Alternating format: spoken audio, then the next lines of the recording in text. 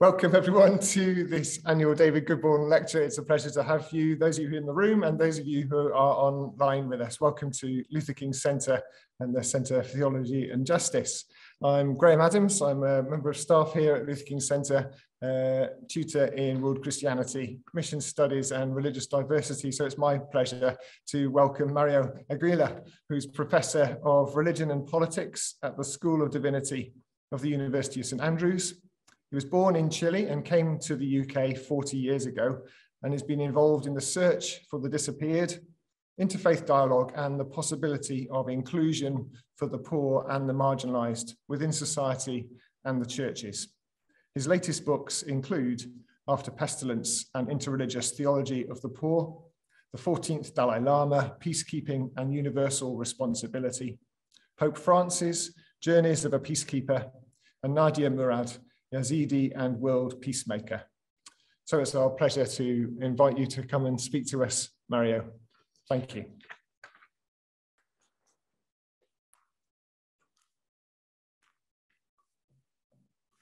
Good evening, and thank you for inviting me to deliver this lecture.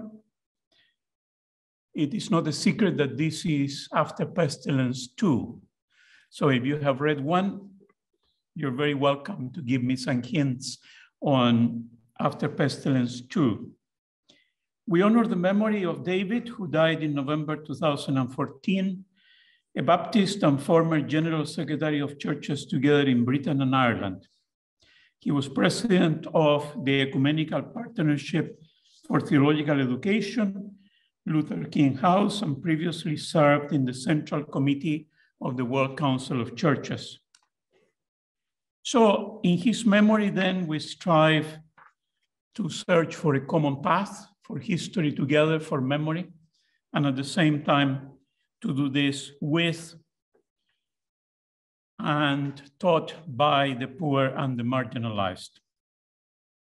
And I wanted to ask you to focus on this photograph we have here, because this is the theologian I have invited today to share with us where we are going. And some of the stuff I'm going to talk about is probably very strong, but simply I was asked to set boundaries. And I'm not very good at setting boundaries in that I don't believe in boundaries. So I'm going to speak for 45 minutes and then allow for discussion and so on. So I'm going to give you the summary first of this. God does not have boundaries. And therefore, this is not a truism, this is not a philosophical paradigm, but simply in whatever happens in the church, we are looking for love, justice, and divine inclusion. But what I'm saying at the end of the lecture is that we cannot have love, justice, and divine inclusion without the poor. And yes, I can see the questions in each one of my lectures. Somebody will raise the hand and say, what about the rich?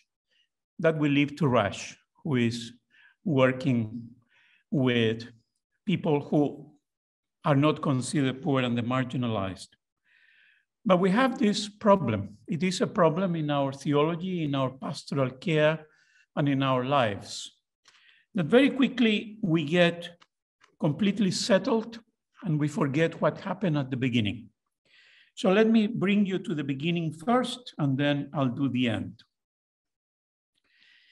My reflections arise out of a particular text for those of you who come from more scriptural traditions than me. Matthew 25. Matthew 25, the parables of the kingdom cannot be ignored. And the parables of the kingdom are really quite clear. What we do rather than say, rather than what we reflect, and what we're about to do in relation then to those who need us. I was hungry and you gave me to eat. I was an infirm person and you came and helped me. I was on the side of the road and you came to me. I was a victim of clerical abuse or teacher's abuse, and you came to me rather than reading the next report or understanding the next figure. This is where I am going. So therefore, the Matthean paradigm is a Copernican revolution within Christianity and within all the world religions, in that we return not to the cross, and you will forgive me simply because I'm going to focus on the empty tomb. The empty tomb for me is the most precious moment of Holy Week. And when we see the empty tomb, we are seeing our fragility. This is not the redemptive act of the Christ. This is not the resurrection with the bunny rabbits and our happiness, but the empty tomb is the moment in which we feel completely lost. And therefore, the empty tomb is the paradigm of Matthew 25. We don't know who we are going to meet on the street, in our families, or where we work, but we know what is asked of us. And let me be very clear, I never understood why it is so difficult to understand the Copernican revolution of Matthew 25. So I'm using here the aspect of margins, but the margins are not our margins. The margins are where then God and other good people in society operate. Therefore, there is a movement in Matthew 25 in social justice, which, yes, we need the document, yes, we need to agree, yes, we need to discuss it. But that is not the beginning or the end of Matthew 25.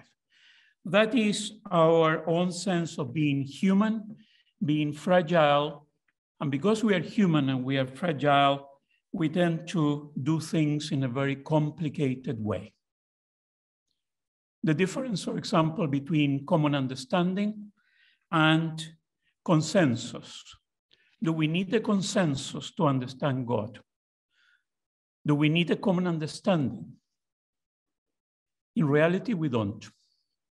God can exist in our lives and in the lives of the world without us moving God. And this is the part that particularly in our churches we have forgotten. Social justice is to assume that God is just and that we are not. And so therefore the reflection on ourselves will always conduce to an imperfect response. We assume that God liberates, not because he is a liberator, in the words of Leonardo Boff and others, but because his sense was to liberate people. From the Exodus onwards, we have a God that by nature liberates. And therefore, I want to focus on this lady who is behind me, Michelle Clementi. And I chose her because she is revered. She died this year, sadly. And she is revered by those who are in the borders and boundaries of the church and of society in the port of Valparaiso in Chile. Why was she revered? She was revered because she provided a place where people could get food. I was hungry, and you gave me to eat. But on top of that, people could be accepted in their dignity, so they could have a home. The difficulty for us, maybe not for some of you, is that she was a transsexual. And so those of you who know me or have read my writings will know that I go from one boundary to the other. I don't do theology of sexuality, homosexuality, or others. But when I was preparing the lecture, it was very clear that God speaks to us in a moment in which something happened, and as I was writing the lecture, then Michelle died. And therefore, how do we react to the Matthean chapter 25 Copernican revolution when these things happen? So when I was invited, and I'm very grateful and very honored to have been invited to deliver the lecture, my thought was, yes, I can do social justice, more or less talking about the justice and the equality of the state. And I can simply suggest that everybody is entitled to equality, dignity, and so on. But it happens that the master that we professed is a master that wanted more from us than that. So we are not civil servants, we are not policymakers, we are actually people who read Matthew 25 and said, here I am, Lord, and I'm here to do your will. And so therefore, what do we do with our dear Michel Clementi?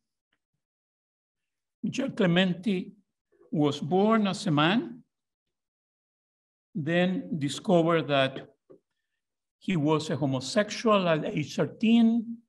His mother had died, so he was thrown from that home into a shanty town, and little by little needed to reinvent identity, etc.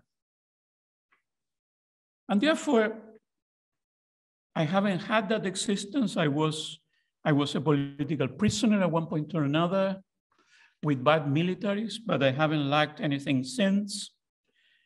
And my reflection was then, how do we understand social justice outside our documents? And don't take me wrong, the documents are needed. The churches together need to have a document to move something forward. Yes, we need to do it. But the first concern that we have with those boundaries is not the definition of a boundary, because we already have it. And this is our problem. God does not have boundaries. And so therefore, why do we put them? Notice that here the whole edifice of the church could crack up in the next 5 minutes. If you say there must be boundaries, God put them. I ask you where, how, when.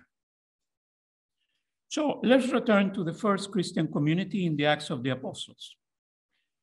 And this, to some of those who are at the lecture, could sound very preachy and very churchy, but we're doing a sociological study. It is very clear that by the 3rd century, Christians were accepted not because of virtue, but because of belief.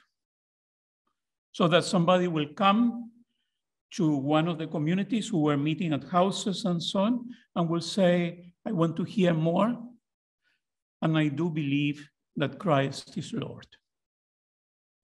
It was in medieval times that we began putting law before virtue, and then virtue before belief.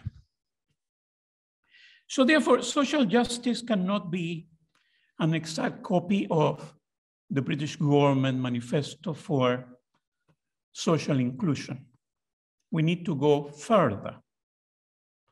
So if I see the categories of the law in the United Kingdom of inclusion, who is included, then I read myself as a theologian that we need to go further before than the British government. We need to be more courageous and more daring. Now, I lost some of you already, but the worst is still to come. So the action of choosing in which way we are going to act cannot be mixed with a phenomenon of the 21st century, which is horrifying. And in my lecture, I have a whole section on that, which is called entitlement. The children of God of the 21st century are entitled, according to themselves, to education, to housing, to a good life, to happiness, to a bank holiday and so forth. And I wonder if entitlement is what, the individual entitlement is what makes us forget then social justice. We have become churches with, I am one of them, so don't look at me and say, who is he accusing? I am a professor in a prestigious university with a good salary. I can take the train and speak to you, and I'm off to London tomorrow. So I'm not saying that I'm very different, but my reflection goes on that entitlement. The first Christians were not entitled to be clean, to be in the borders they did not like, or to have the benefits that we have in society today. They followed the master, and what awaits them was simply martyrdom and death. And this is sometimes said about the global South churches and the global North, and maybe the global North needs a bit of shaking up because simply they have forgotten that a good collection on a Sunday, or the new bells, or the new bells and smells in other traditions will actually bring down the kingdom of God on people. So you ask me, and I'm just responding, that simply social justice is not about somebody else. It is about ourselves. It is about myself forgetting that I am entitled to salvation. You know I'm a Roman Catholic, and so therefore we fought the Reformation on all sides to understand what grace was. And it seems that in 21st century, we have forgotten our ABC. We are not entitled to grace. Grace comes as a gift from God. It doesn't matter how many prayers we do or whatever. Social justice comes into that. And let me give you another figure. In the early Christian community of Rome, in a place which is called today Roma Monti, and that's why I am going with some pilgrims on May to Roma Monti to declare again the sheer humanity. Roma Monti was a place outside the walls. So these were people who did not mean anything to the Roman Empire or to the city. And who was welcome there? Those who came and asked then to be part of the Christian community. And the historical archives are very clear who lived in Roma Monti: the prostitutes and the gay community of Rome. They were there. They have been hidden from history. And just in case if you wonder, I am heterosexual and happy to be. I'm not here with a personal agenda, but with the reflection that in reality, we have put the boundaries that maybe God does not want. So to give you the summary of how I read, for example, the gospel and social inclusion and dignity, the birth of the Messiah happened in a poor stable. He was a refugee fleeing persecution. He preached love and forgiveness to all and chastised the rich, the opulent, and the oppressive powers by entering Jerusalem on a donkey. He was tried as a political prisoner. He was abused and tortured. And finally, after a painful death, he was risen by the Father.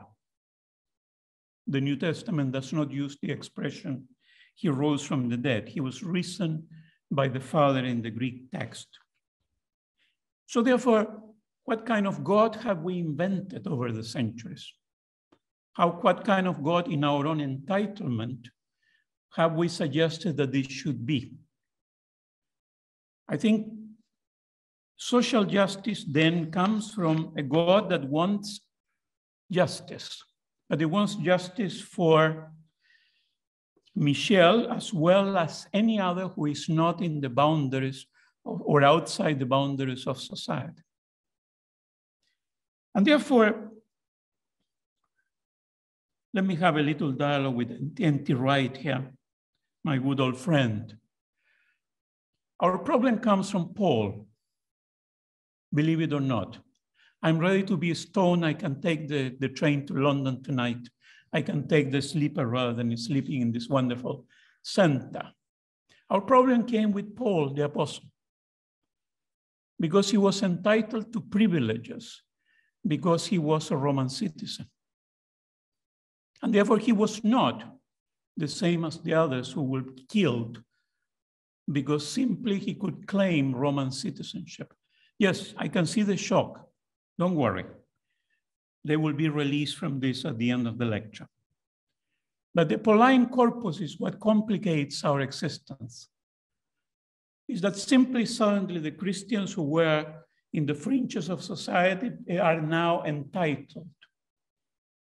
The discussion between Peter and Paul then on the possibilities of circumcision are very crucial, because Peter is entitled to be an important leader of the community because he was a Jew and was circumcised, so he's not letting it go. And then Paul says, no, we leave circumcision, grace is for everybody, but I am a Roman citizen, remember. Have you ever thought of that passage there? Yes, our dear Apostle Paul, entitled now. So we need to be critical with our reading of the past, the present, and the future, because God does not have that entitlement. In a sense, the only thing we can say about God is that he died on the cross. So there was not much entitlement to many great things. And so therefore, I want to ask a few questions here with the help of the greatest of today, the prophetic voices, that I will say, if you ever want to read something or feel inclined to take another book yet, then I'm speaking here about the work of Camila Vergara, a historian of constitutionalism, a person who has written about Rome and Greece, which has been our preoccupation for a long time, and has written about the modes in which decisions were taken. The plebeian world, in her own words, is the world in which people are not entitled, but people work together. An excellent work that is complemented then by Victoria Turner, a young activist who takes a group of young and asks them, what do you think we should be doing? And this volume comes, which is absolutely staggering, of beauty, prophetism, and apocalyptic epistemological beauty. And those youth point not to us, but they point to something that we're missing. David Toombs, on the issue that the master was probably sexually abused before being crucified. This has enormous implications, because if the master was sexually abused, then we need to do something about it. We need to apologize, we need to do reparation, we need to take this as something more important than just a sociological fact that some people are victims. Rocio Figueroa works in the same. These are some of the classics that SCM has brought us. In the case of Camila Vergara, it wasn't published by SCM, but I was saying to her several times, there is a very clear sense of what was happening in the great civilizations and the possibility of opinion, dignity, and entitlement by the poor to what we read then in the New Testament. Pablo Picasso. Let's go to beauty. A womanizer. In the 4th volume of his biography just out, it is impossible to count anymore how many women he was keeping here and there. But he had one redeeming sense of himself. He did not paint for money. Otherwise, he would have been a tremendously rich man. He painted the people that was moving with him. So if you wanted to know who Pablo Picasso was loving at that time, you will simply look at what he was painting. The lady has changed. But when his agent said, look, do 10 paintings, each one will be $1 million, and you will be all right for the rest of your life, he said, I am not a painter because of what I paint. I am a painter because of who I am. And this is the question then with Picasso, do we want to be people of entitlement or not? Because people of social justice do not have any entitlement apart than a little bit of free grace and a cup of tea from time to time. Now notice that we need to look at classics such as James Joyce's Ulysses, one of my favorite books. It is an extraordinary book because it narrates how a woman committed adultery, and it gives the date of that adultery. And this is a volume of hundreds of pages, which is a classical in literature, but it has a very human content that simply somebody had committed adultery. So Nadia Murad, the Nobel Prize winner, the lady who has led the knowledge and reparation towards the Yazidi in their genocide from 2014, 2017. We have Ramin Jahanbegloo, an Indian scholar who speaks about fragility. And we have Marcela Suarez, a victim of violence, who has managed to get hundreds of volunteers together in order to show to others that in a way the victims are at the forefront of who we are and our lack of entitlement. So this was called in the lecture just the beginning, because this probably will be a book. But simply let me summarize what I have said so far.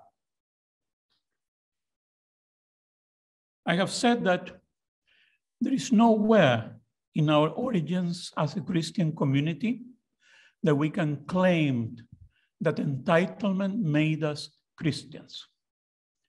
Neither we can say that in our theologies, nor we can say that in our theological education. So social justice must come out of our origins, not of somebody else's model. Secondly, the boundaries. The boundaries do not exist for God.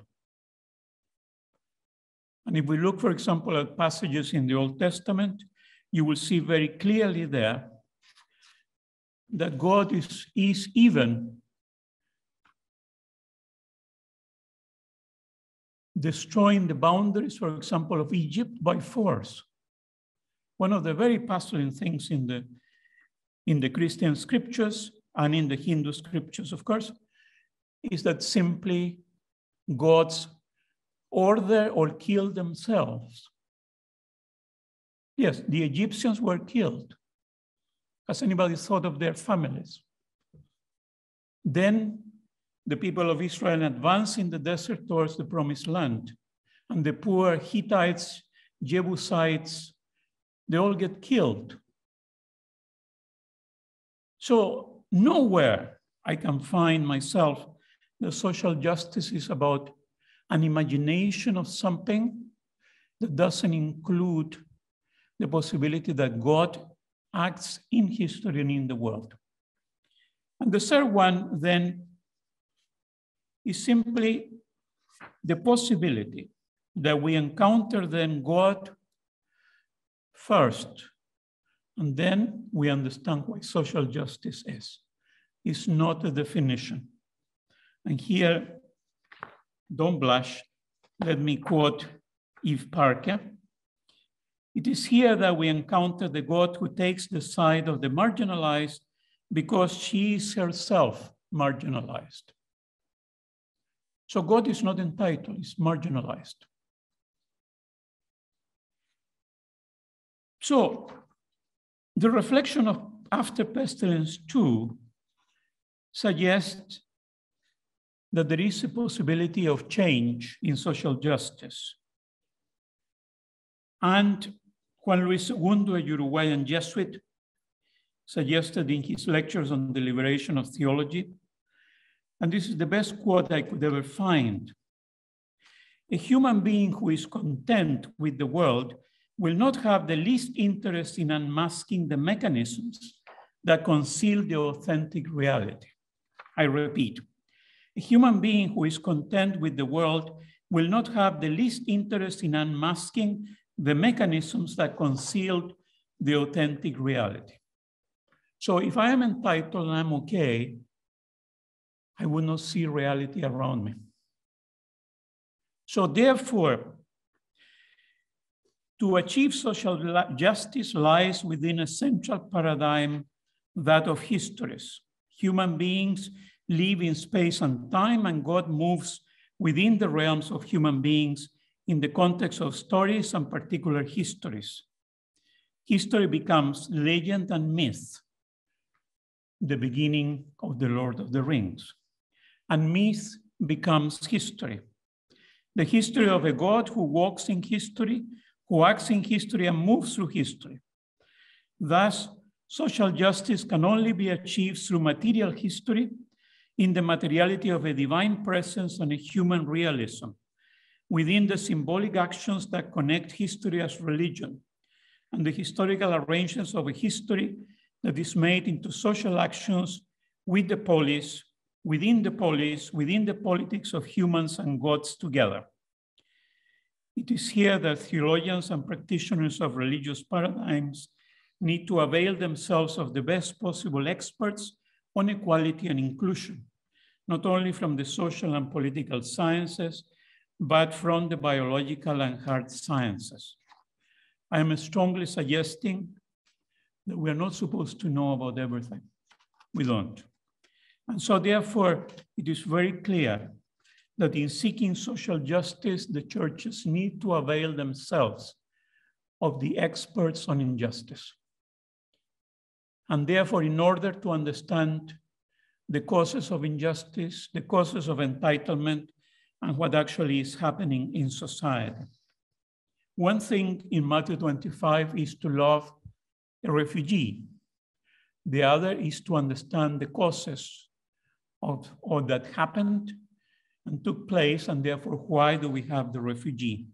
And the third one is the complete social injustice of a refugee who cannot work in this country, for example, because simply is not treated as a human being. I'm almost at the night train back to Scotland.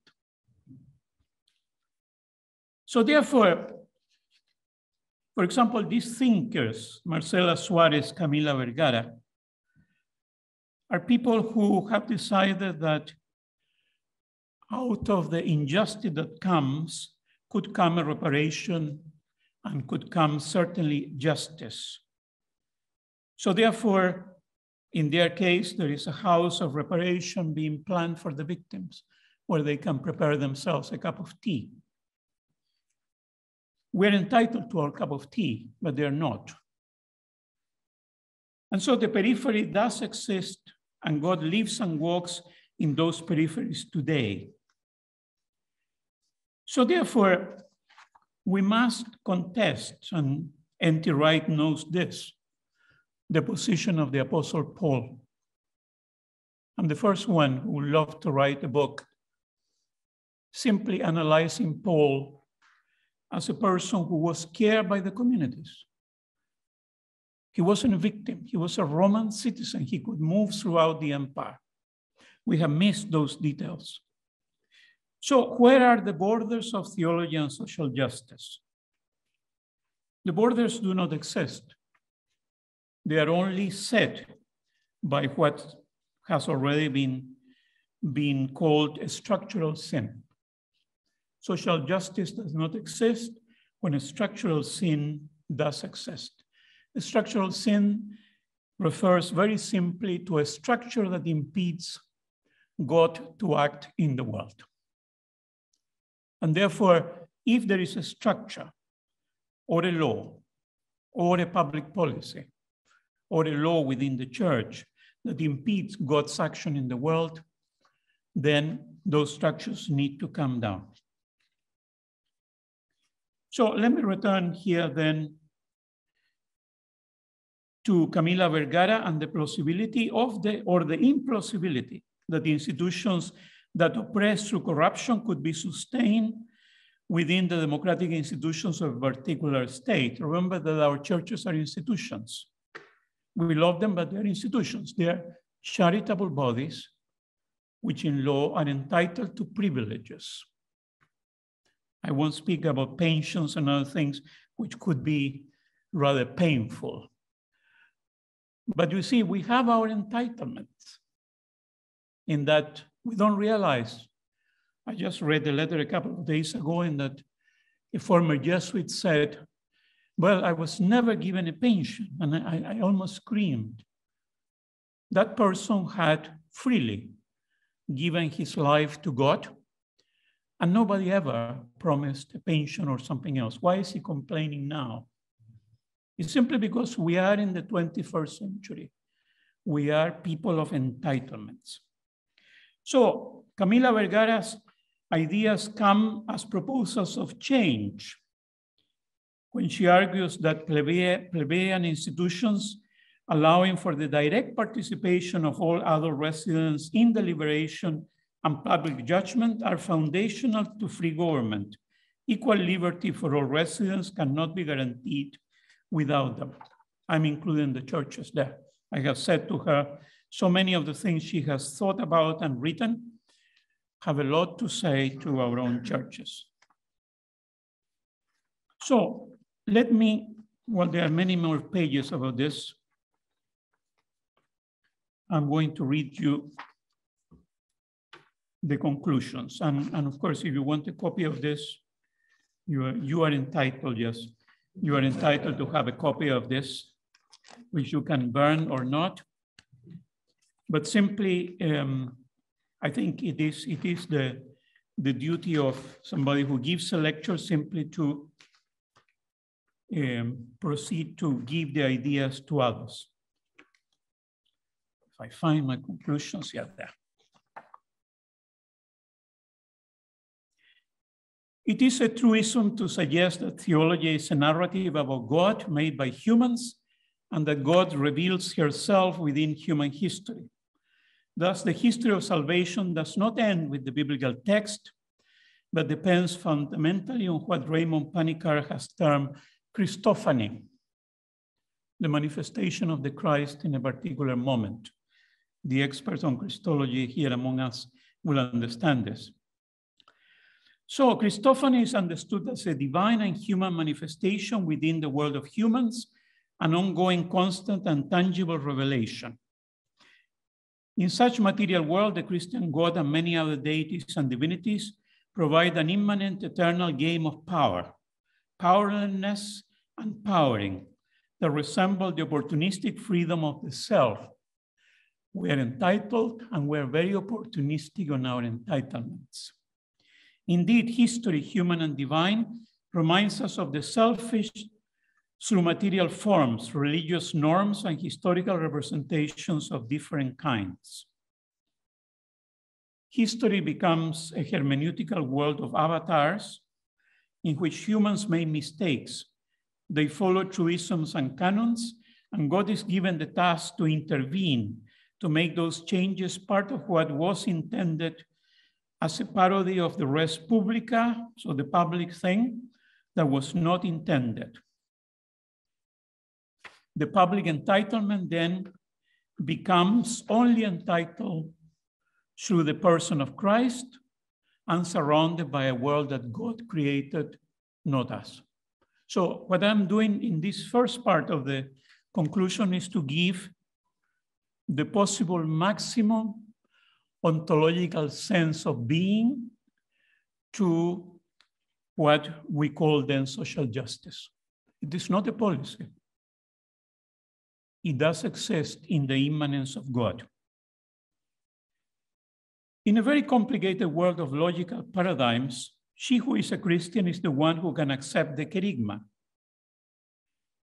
But the kerygma then reflects a certain understanding in history. And therefore, She who wants then to understand God must understand God as the only source of social justice. This is where social justice is elevated to being something that we cannot change, rather than a discussion on how can we do a public policy about this. The difference between a church and the House of Commons. Two different things. So our communal search for justice is carried out within a contradictory world of crimes against humanity, genocide and horrific abuses against women, children, and sexual crimes within wars, and the absolute command to love all. And this is where, if you follow my Twitter, you don't have to. I already announced all this in the train as I was coming. God loves all, capital letters, not some, not in particular circumstances, nor in our own limited understanding. God loves all.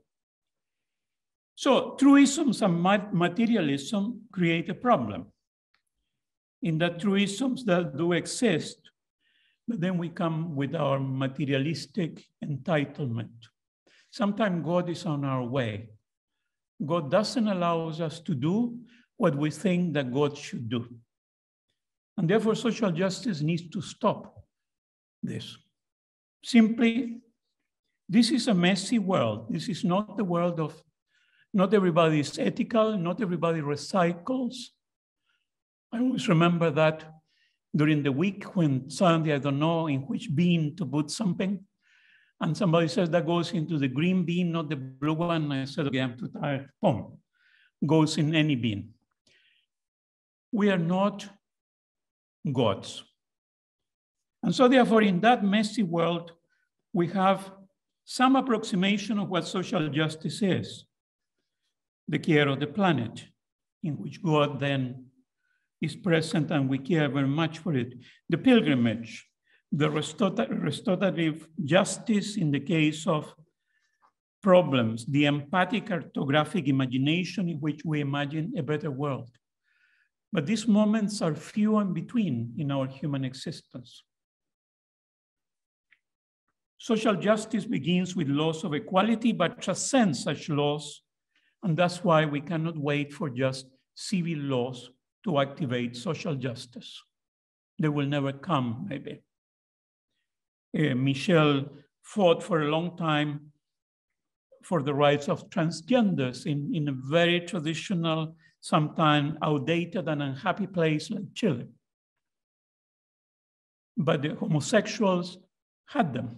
And they say, well, why is it that they have the dignity and we don't have it? That's why maybe I have a soft heart for them. Simply because it's very logical that if every human being has dignity, then why one group will not have it? And she was kicked out of meetings and others, saying that no, transgenders will not constitute subjects of the law. So let's settle this long introduction. And let's settle on the basics of the Christian journey. We can argue that God walks as one of us in history, seeking justice, not because justice is a virtue or value that comes from the heavenly realm, but only because God walks as her choice with all of us. We are divine representations, unrealized and in constant need of reform, of love, of acceptance, and of revolutionary attitudes worthy of the kingdom of God and its justice. Thus, my reflections today follow such beginnings on the nature of God, the church, and justice within a pandemic representation of pestilence and sickness. We learned during the pestilence of COVID-19, still among us, that it did not depend on our money, on our entitlements, or on what we thought ourselves that somebody was put in a ventilator in hospital. We had a hard lesson to learn there. So therefore, the primordial human who suggests that God has an established order seeks justice for all, capital letters, regardless of justice's connection with one's contextual understanding. I'm going to ask a very hard question, probably unpopular. I'm already taking the train. Somebody asked me the other day, will Putin achieve salvation into the kingdom of God? I have to say, why not? God forgives and loves all. And if we come short of saying, no, it could not be, then we are falling short of our entitlement of being saved, but somebody else could not. It pains me to say that General Pinochet, the dictator of Chile, it was up to God when he died if he was going to heaven or hell. I don't have any power over it. But sometimes we cut in our own limited understanding. So the sense of justice arises from humans who seek to change their unfulfilled sense of knowing and who seek justice, but can only provide retribution. It is in this moment of retribution, then, that the service of the church to the poor and the marginalized, the raped, the beaten up, the rejected, those who are not at the margins of society, but who are nothing in society, come into terms.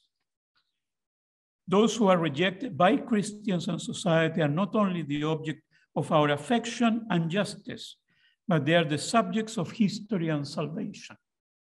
So the refugee is not somebody I'm helping with getting on in life, but the refugee becomes my teacher. He becomes my guide because he's more fragile and he has a sense of how to go about life with no entitlements. So these people that we talked about, the trafficked, those abused, they are not solely manifestations of God. They are God, Emmanuel, present with us today. We cannot deny that theologically. So what is the, apart from a stiff drink, what is the solution to this? We must return to the extramuros, outside the walls. If you are within the walls and you're very famous and you're very learned and you have lots of titles, then you must go outside the walls, where the lepers are, because it is there where our Master and Lord walked the earth. He could have been the founder of a rabbinical school, 6-store building corporation in Jerusalem, and have new courses about the new Judaism. He didn't do that. So with fear and trepidation, under the rain and under the sun, our path must cross with those of the poor, the marginalized and excluded. It is there at the peripheries that the Lord walks with us. Social justice is not a theoretical reflection, but the result of action, an action that requires the coming out of my situation of entitlement to know those with no rights, no home, no dignity, no food to put on the table. They are, according to Camila Vergara, the plebeian network. They are, according to Michel Clementi, the underprivileged. They are, according to Victoria Turner, the entitled to hunger for justice and grace. Theirs is the new plebeian republic and the kingdom of God here and now. And I go here with John Sobrino, the Salvatorian theologian, who clearly stated in his latest work, Sine pauperis nulla salus. Without the poor, there is no salvation. Thank you. Thank you, Mario, so much for stimulating us and challenging us from so many different angles, and not least this question of entitlement and non-entitlement. Thank you for so much there. So any questions in the room or any questions in the distant room? Jonathan. Yeah. Can I first of all say thank you very much for intriguing, stimulating talk. The question is about Paul. And he mentioned his Roman citizenship as entitled. He doesn't directly mention his citizenship in his letters. It's Luke in Acts who brings it up. Do you think it comes through in the letters anyway, indirectly, that it's sort of implicit there that he is from an entitled background and therefore the letters read? I'm not a polite Should I repeat it? Yes, can you repeat? I'll repeat the question. Yeah. So yeah, just a question there about Paul and whether, not that Paul himself mentions his citizenship in his letters, it's Luke that mentions his citizenship, but the question is to Mario whether his citizenship is implied in any way in his letters, and that may be an issue. Thank you. Thank you for the question. I'm not a Pauline scholar, and I come from a tradition in which maybe the scriptural reading is not taking as thoroughly as in others. And therefore, my reading is that if we don't problematize our understandings, we will end with an entitlement. So is Paul entitled? Yes, because he's like any leader in the church, in that he's writing letters that are going to be looked very carefully by the communities he writes to. We don't know if his corrections to communities happened or not, but he has an authority, as he says, given to me by Christ and the Damascus experience, which makes it a different person than just one of the victims that came to the first Christian community, or a widow, and said, I don't have enough to eat. Could I join your community? There is a change in the Pauline corpus on what the Christian community was, in a way that it was a group of people who have had an experience of empty tomb, resurrection, and cross, who live together and then share everything. And, you know, in so many talks they have said to me, surely they didn't share everything. Well, they probably had very little. So they just got food and share it in the evening.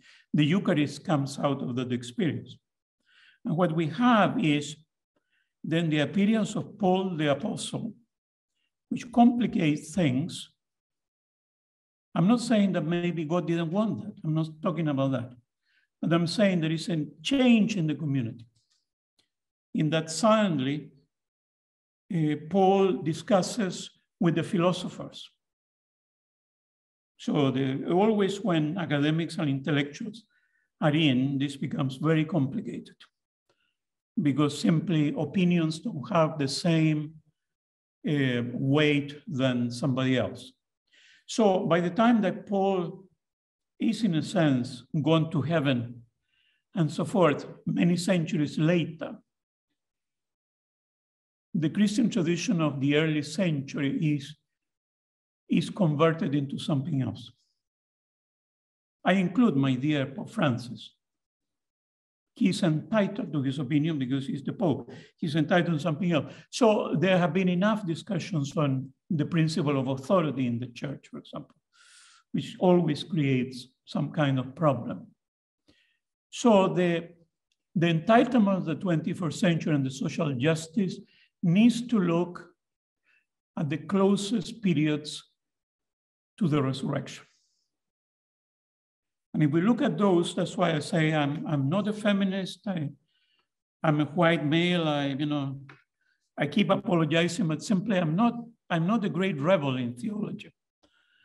I studied theology in Germany, and so therefore I'm probably most classical than anybody else. But if you look at the first experience, you see the women leading, for example, the charge to the empty tomb. You see Emmaus. This is a master who sits with somebody else and makes them feel dignified, they have food, and they find that they're recognized. Thomas comes and says, I don't believe this thing. He's entitled to do so. But there is a group which is moving together without the titles of nobility.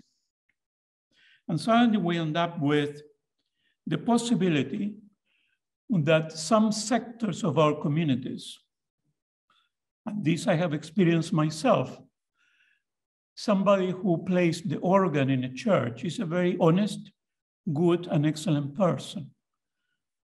But every reverend has a problem sometimes because the organist will say, sorry, I'm entitled to my opinion. You don't know any music, and we have sung this hymn for Palm Sunday since anybody can remember. In all those attitudes, we're not saying that people are bad, no. But we are saying that sometimes we don't take God as seriously as we should. This is a complement to the more scriptural traditions. You take very, very seriously what the text says. And those texts are telling us sometimes different things than what we understand as social justice. I thought for a moment you were going to say what I usually get, which is, well, but you know, God does not discriminate among poor and rich. And the poor in reality are not that poor and so on. No, we're talking about a category which is not economic. We're talking about the excluded. And those are mentioned in the Sermon on the Mount and others, which are at the center of the Christian life and the churches and the communities. And so therefore, to me, entitlement, and I put it in my lecture, and if some of my students are watching, I do apologize, but I noticed a change. I've been 28 years in St. Andrews. Therefore, I am a bourgeois, middle class, etc. Have a nice office. But simply, students 20 years ago were very much a community on the move. And once we have, particularly with the pandemic, we have people who I see as telling me they're entitled to so many hours of supervision.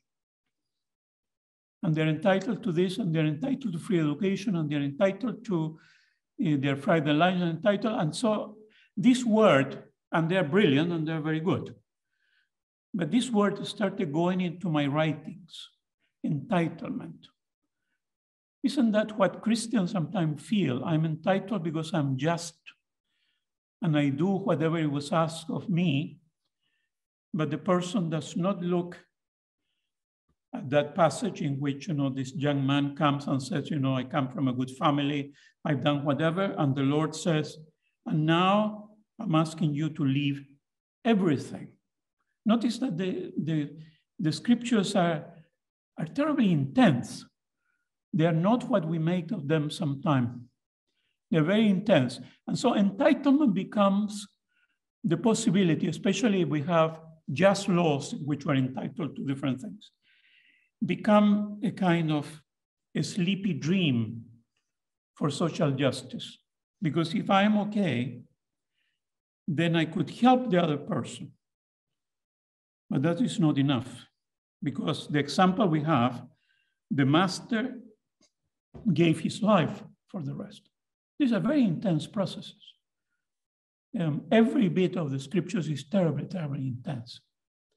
I cannot, that's why I love the empty tomb, because it makes me feel, you know, I was shouting at the BBC commentator over Holy Week, because the commentator said, now we are in the waiting. And I said, for goodness sake, the waiting. What waiting? We are here fragile, like any person who has been discriminated without dignity, because we don't know if our community is going to continue. It's a shattering experience. The experience of Mary, the mother of Jesus, is the experience of any mother who has lost a child. And that is a game-changing experience for the rest of the person's life. It is not just, oh, he died for our sins. Oh, lovely. No, it must have been an extremely shattering. If we add David Toms and Rocio, and their investigation can be contested, but it's quite credible that there was sexual abuse in between. Well, we have a horrid moment in humanity. And this is the moment that we should capitalize in order to learn, not in order to judge, but in order to learn that systematically, since the Exodus, it seems that God has surrounded himself with the victims and the poor as a category, those who do not have entitlement to anything. And we tend to then, of course, the Catholic schools, for example, are an example of, yes, good education will bring good Christians, and so we must have the best education. But I always question if the best schools, Ampliford, and so forth, have actually done what they're supposed to do, or if they are just an expression of, I'm entitled to good education because I am paying. In my 28 years, there was only one parent who said to me, I was expecting more of you because we are paying fees, and they're very expensive, right? Entitlement. I pay you and so on. Christianity cannot be that entitlement because otherwise the whole fight and reconciliation of the Reformation would have been a shambles. It was fought. That's why people from our different families kill each other, simply because of the gratuity of grace. And what I'm saying in the entitlement, non-entitlement, is that it feels in the text that at any given moment, God took the side of the victims, and that therefore we should do the same. This doesn't mean that if you have a good house, you should get rid of that house, but it means an attitude of the soul. Social justice is not a public policy for the churches. It is an attitude that comes from divine revelation. And this is extremely serious, much more than a policy that can be changed by the next government. This is not Boris in action, it's God. And so therefore, the moment that you talk about social justice, this is frightening. It's a frightening moment because it means that the order that is there, the divine order, needs to be actualized. And it's easier to do it in the non-divine order. You can put any amounts of millions and create better schools or do something. And when it comes to the soul, this is a very difficult thing.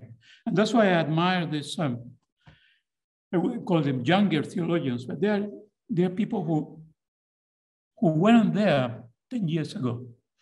SCM Press, for example, in case the editor is listening, not only has very colorful front covers, which I like, but it has managed to discover a new generation of prophets. And this is extraordinary. Including our chairman, the book to come out here in summer. I don't remember seeing one book after another of a deep self-reflection on church warrior. It's a very golden moment that we didn't have for a while. We had the repetition of things.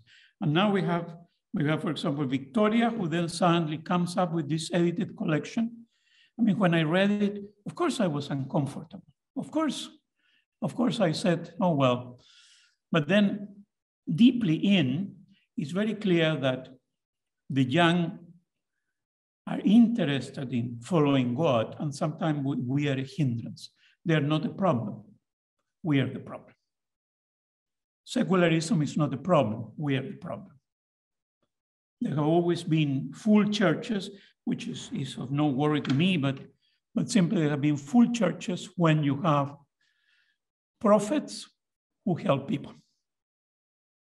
When you have people standing there at the food bank, that is a great moment in that you realize that somebody else needs you. And that moment is social justice, because you are going to not only to give food, but you are going to ask what are the causes that they won't have food. And I think particularly British society has grown in the last few years enormously on asking for the causes of this. We are asking about everything from British Petroleum to everything that's in the supermarket, why is it so expensive? It's a very clear question. Why is it that something like that could be so expensive? So I think that, to me, my remedy was simply to look at social justice. And it would have been easier to do a little analysis of Manchester and then the church in Manchester and say, I think the policy should go like that. No, I'm afraid the gospel is like a sword. Suddenly it hits you and you realize this is intense. This is not just about the public policy. You know, it's not a secret that I always felt very enthusiastic, for example, about the young reverends in the Anglican Church with their Roman collars and jumping around and full of life. Well, that is an issue of dignity and justice. They were ordained after there was a deep reflection. Yes, it took 10 years, but it needed 10 years in order to be a deep reflection, not on public policy, not on fashion. Okay, women are equal, and therefore in society they should have the same places. Now, the intense reflection on the dignity of a human being coming from God. And therefore, that's why I returned to Camila Vergara, because that book appeared one day on my desk, and I thought, why am I reading this? And then suddenly I saw the parallel between her own secular criticism of societal structures and the churches, in that the people who do not have a voice are not in the imagination. I have a voice. Yes, I have a desk. Yes, I have a salary. Yes, I have a car. Yes, I get invited to give a lecture. Yes, whatever. But there are people who don't. And I think God is very clear in the history of the church and the scriptures that simply social justice is not a public policy. It is something that was there from the very nature of God, because otherwise nothing will have been mentioned about it. And that's why, you know, maybe this writing will go into the empty tomb. To me, the empty tomb is the moment in which you feel totally fragile. And when you feel fragile, you start understanding the best moments of God with us. And therefore, those moments of incredulity about, it doesn't make sense. Somebody said to me one day, are you telling me, this person said to me, are you telling me that you can sin for 62 years of your life, and that I have gone to Mass and I pray my rosary and everything else for those 60 years, and that God will treat us with the dignity that both of us can enter the kingdom of God? What kind of God is that one? And I said, that's God. Well, I'm leaving. I think it's totally unjust. And you can see there, the moment that the justice of God becomes human justice, we have problems.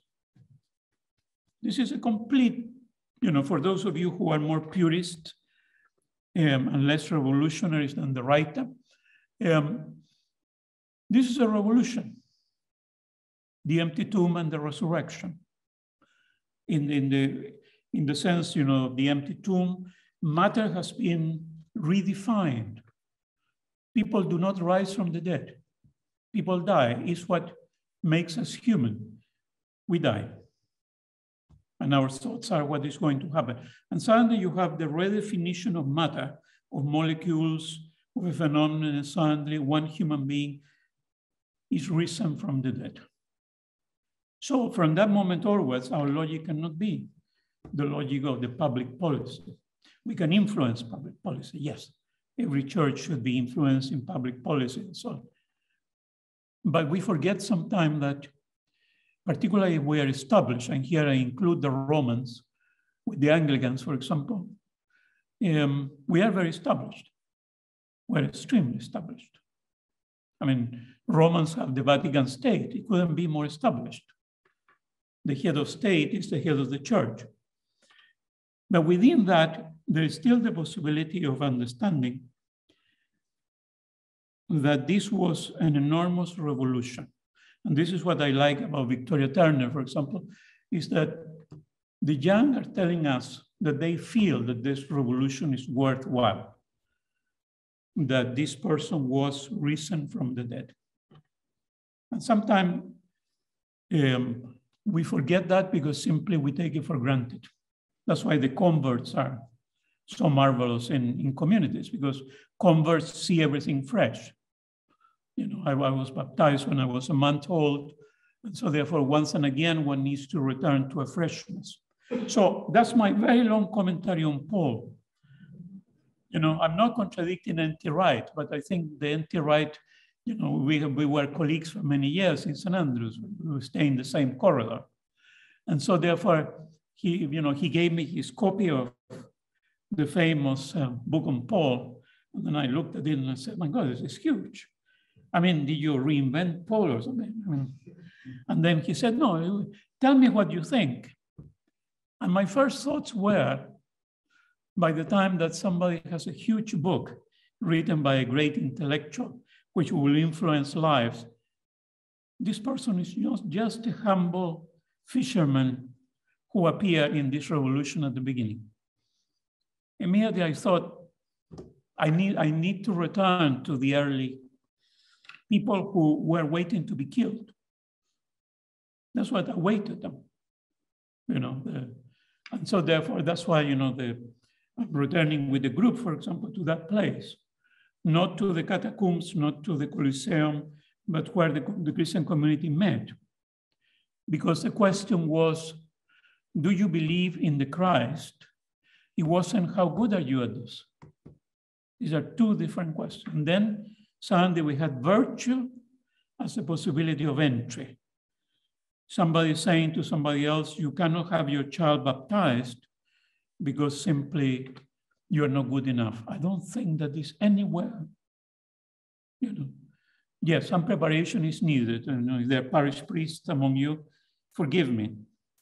But when somebody says, well, you didn't do 2 talks of the 24, we have gone into virtue rather than belief.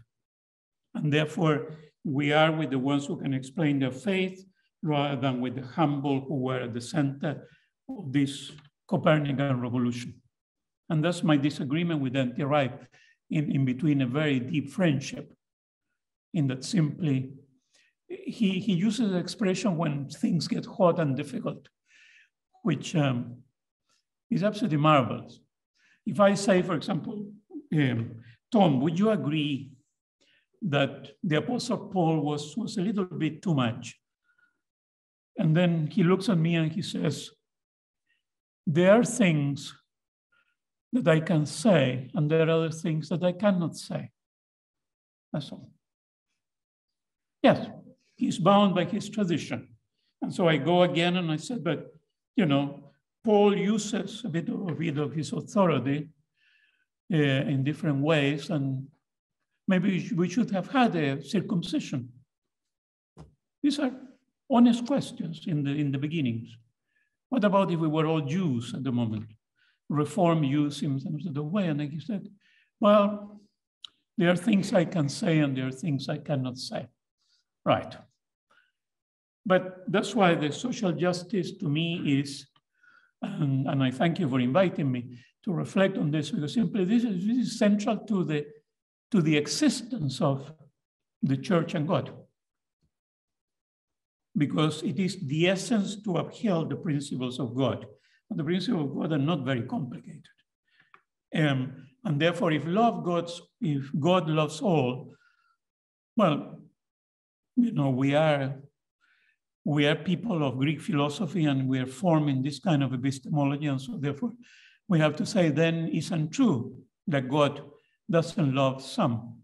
That's my main argument, for example, on the inclusion of homosexuals in the church. How can you exclude somebody if God doesn't? And this is where you go back to the virtue and belief. So is this the church of the virtuous, or is this the ones who deeply believe that that moment, which was not only metaphysical but physical, of the empty tomb and the resurrection really happened. And if it really happened, then that put the world upside down. And that's all I'm going to say, I think, about Paul. So if God knows, we have a question, if God knows no barriers and we have no right to entitlement, how does this critique and challenge clerical power and how it is exercised? Completely another, get rid of them. My position, I'm not saying get rid of the clergy, but if somebody exercises, for example, somebody who has abused children. I have disagreed myself with Pope Francis on the means and ends of the canonical process.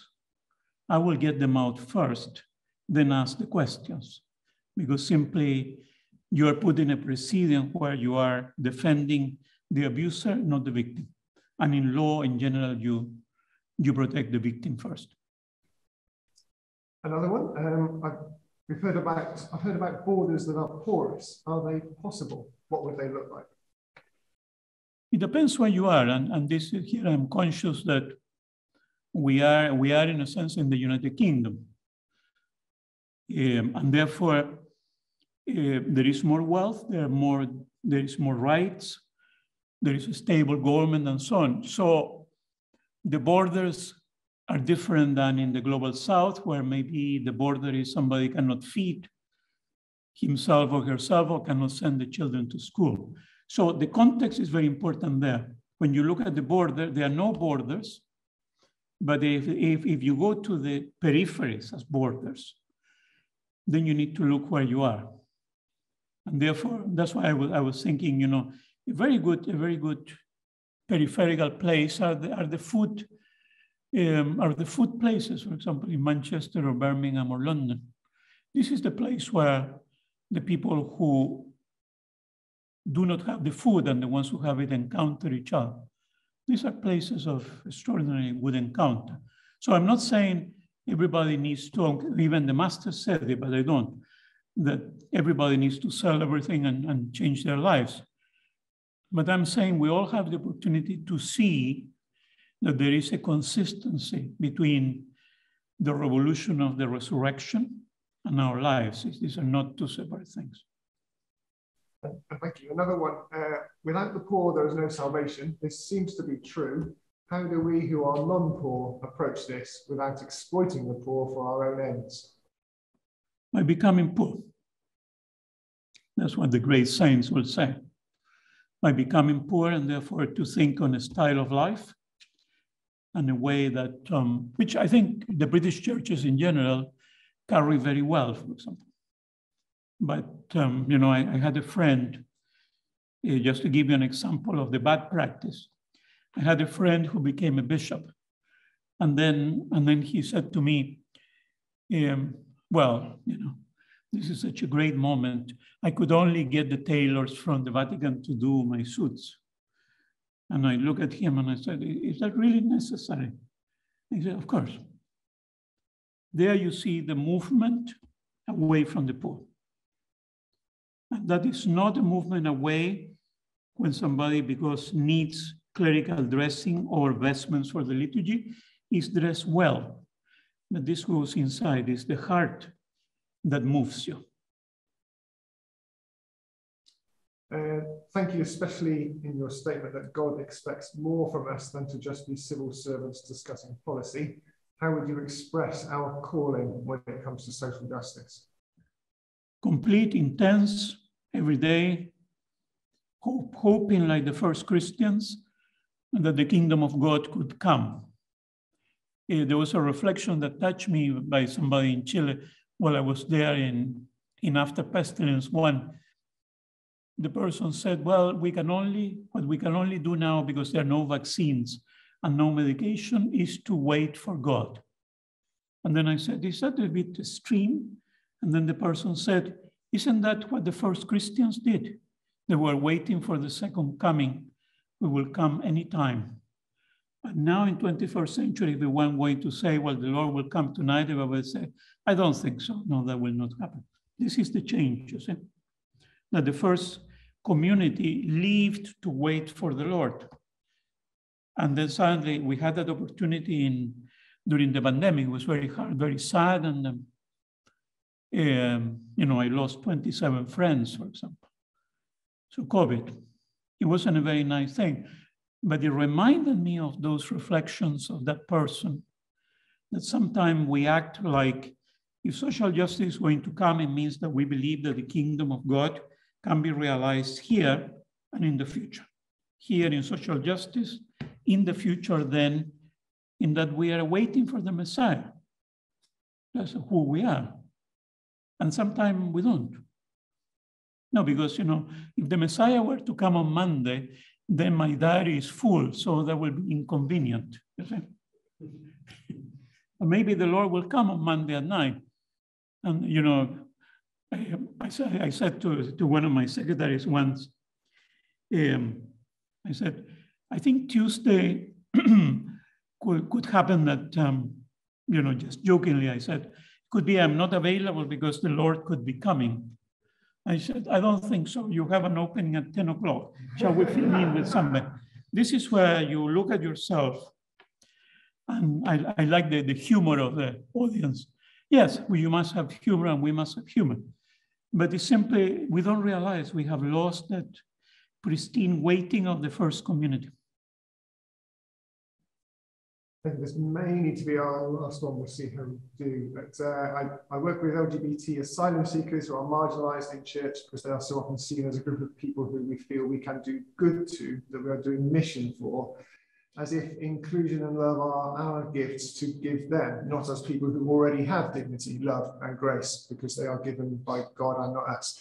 So how can we translate this sense of understanding that the marginalised have voices that we need to hear in our entitled and privileged churches, that we need to be led by their voices? By listening, very, very simple. Like Michelle, whom I met a few years ago, he had a tremendous impact on me. And I say I'm heterosexual because somebody would say, oh, he has this agenda. And no, somebody else told me that this tragedy that had happened. And so therefore, listening and then patience. Patience on both sides. Criticism in the church is possible as well, but it needs to go with that personal commitment to change. I'm preventing here, I'm going in the train tonight, but simply the fact is that churches will have to decide and they will have to reflect, for example, on civil unions. Nobody else can come and say, oh no, you are out killed. No, these are processes. And if you do those processes with the LGBTIQ, then you will get something out of it, because simply you will see human beings who are trying to say to you, look, I am a child of God and I feel this way. It usually is the ignorance of different parties that brings to homophobic tendencies and others. I think if that is the last question, simply we need to be intensely Christian.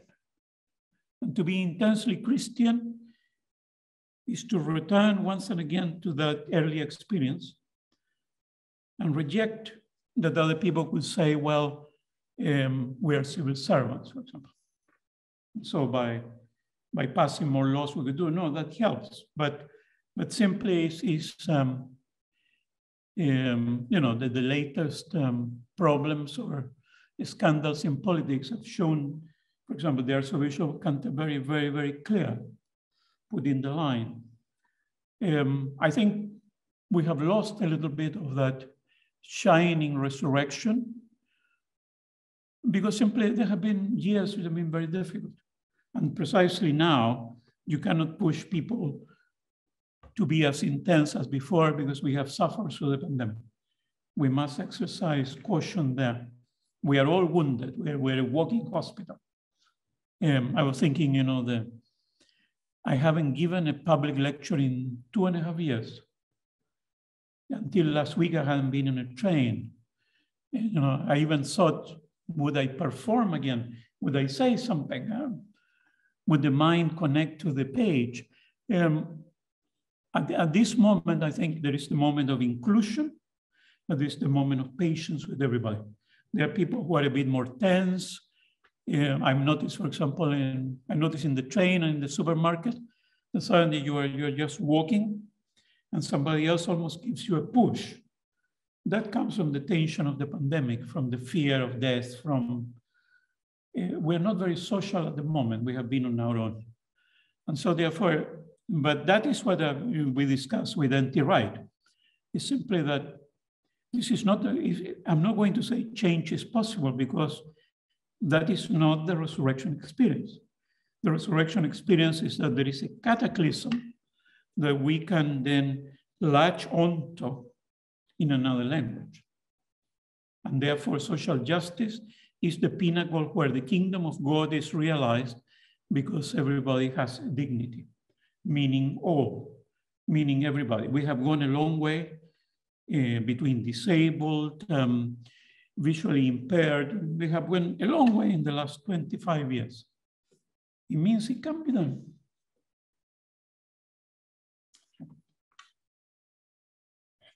Thank you so much, Professor Mario, for sharing with us, giving us such thorough answers to questions, and for stimulating us this evening. Forgive me for saying so, but you are entitled to our gratitude for this and for so much. Thank you.